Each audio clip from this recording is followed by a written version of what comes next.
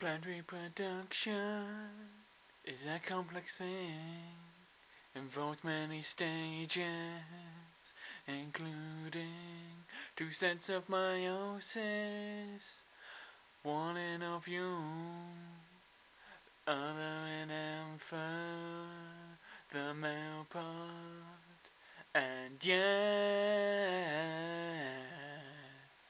it's sex in a flower.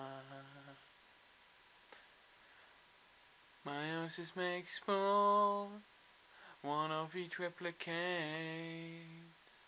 In male this forms pollen when coated and sporopollenellin, and mitosis makes free cells to our gametes, and one's not, and yes, it's sex in a flower. And then pollen moves by bee power. It goes and lands on the stigmata, starts to make a tunnel to burrow through to the ovule, where change has occurred. One spore has divided, making 8 cells. One is egg, and yes,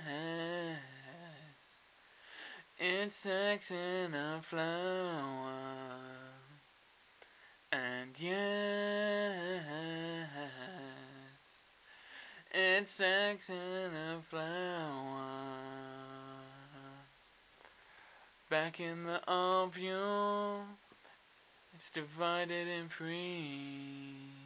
The eggs at center bottom, waiting for pollen to arrive.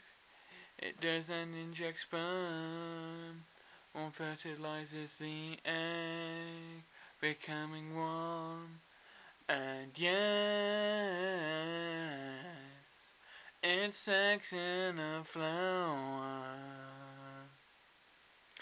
Other male gamete reacts to its 2 more cells, forms a triploid barrier across the whole of the cell. It's the endosperm. Then the outside sporophyte hardens, and yes, it's sex in a flower. It's made a seed using its power, and yes, that's sex in a flower.